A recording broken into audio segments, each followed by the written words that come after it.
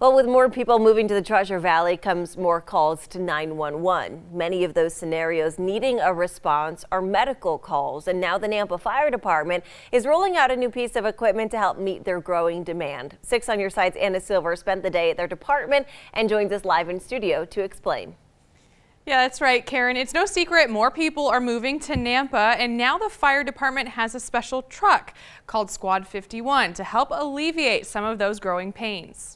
Nampa has always been, it seems like, on the forefront of doing cool stuff. Nampa leaders are getting creative to meet the city's ever-growing needs. We have a need for it because our engines get spread so thin. This is Squad 51, recently implemented at Nampa Fire Station number 1. Station 2 down south will have 2 calls at the same time, so they'll be handling one. And so normally Engine 1 is like the downtown hub. So Engine 1 would normally be responding out, and when Engine 1 leaves its center hub here, then the fire, so now we don't have an engine that's ready to fight a fire. All of our engines are ready to fight fires as their main objective.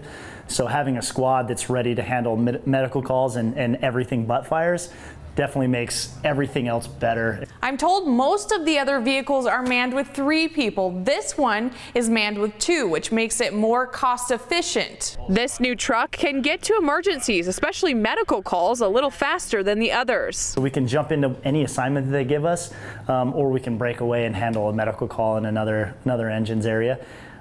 Their main goal is to keep all the engines in service and ready to fight fires. It's even equipped to respond to small brush fires. We're not going to drive past a grass fire or a car fire.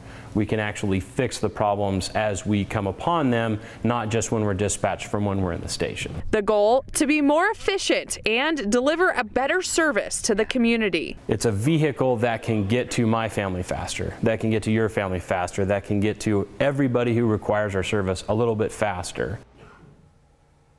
Now, this is all part of a comprehensive plan to utilize alternative vehicles that are more cost-effective.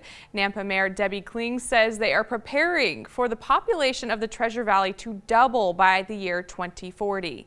Reporting live in studio, Anna Silver, 6 on Your Side.